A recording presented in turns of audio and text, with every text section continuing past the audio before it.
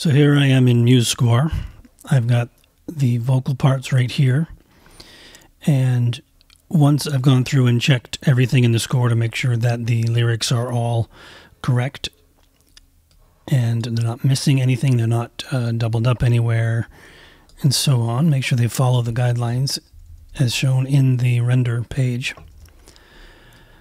then I will export it as a MIDI file and then as an audio file, and then render it and then combine them in Logic Pro.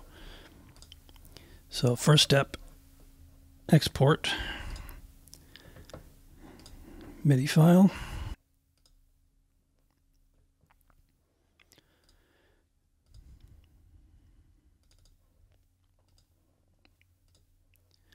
So there's the MIDI file.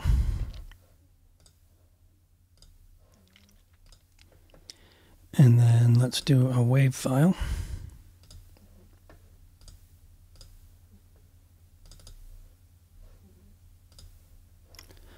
And that's going to bounce that down. And actually what I should have done first is mute the two voices because I don't want the placeholder vocals in there. So let's export that again. Wave. Okay, so that's the orchestra without the vocals.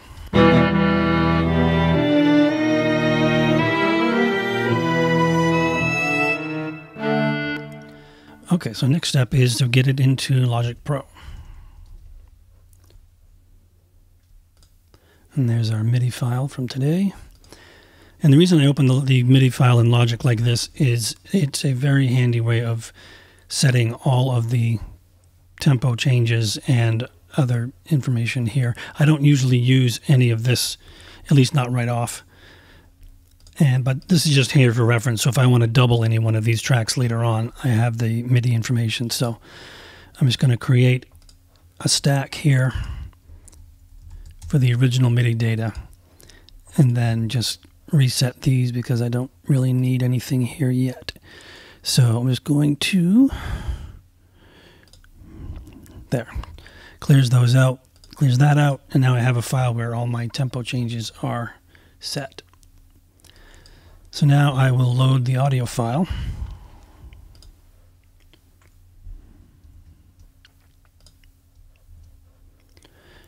And that is under Wave. And this is just the orchestra. It should stay right in sync.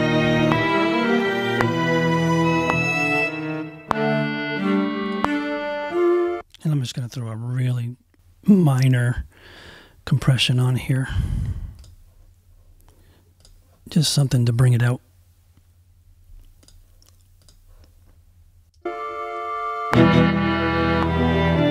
And just a little bit of reverb. This could have come from MuseScore as well, but I'm going to do it here.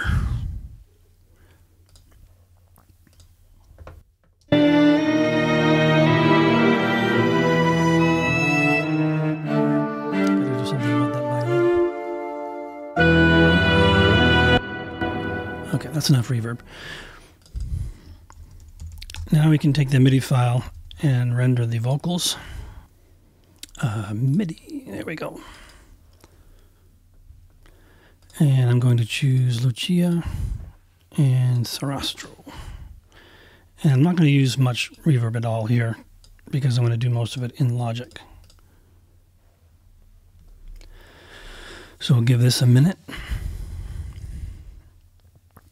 If you're wondering why it's broken up like this, it renders in roughly 18-second segments, and that's what those are. So the soprano is a shorter part. Although by looking at this, it doesn't look it. But when you render something where the parts are of unequal content length, then you'll see the longer ones have more segments. Okay, there's that. And now I have the option of downloading this as individual dry wave files, so I can mix each voice separately, which I'll do. But I also have the full mix. So back in Logic, I'll go to my downloads, And just take a preview. Okay, there's the mix.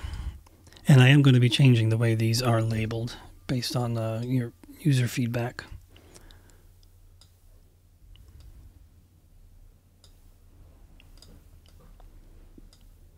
And don't need that right now.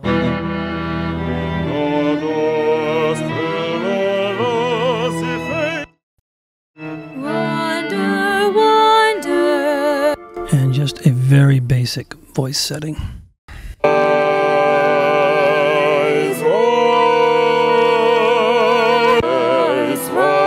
Chasing dreams that fly away swiftly. And then I have the mix down here as well if I need it later on. So what I use this for is, let's say that this was a choral piece. I would render all the voices first, download the mix, put it in here, change the voices so that each one sings a different part, render it again, download that mix, put that in here, and then repeat until you run out of voices, just rearranging it until it creates a kind of choral effect. That's actually how the one of the recent demos. So this was done a combination of ways. This was these up here. These are all choral. In other words, the group mixed without any separation.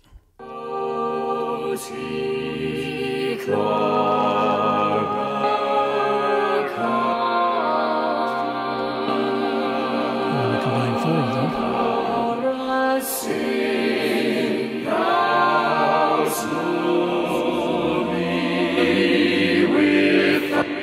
And down here are the soloists. If thy beauty's birth, So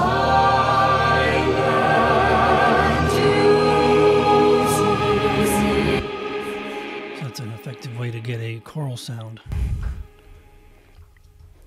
And that's about it for this demonstration.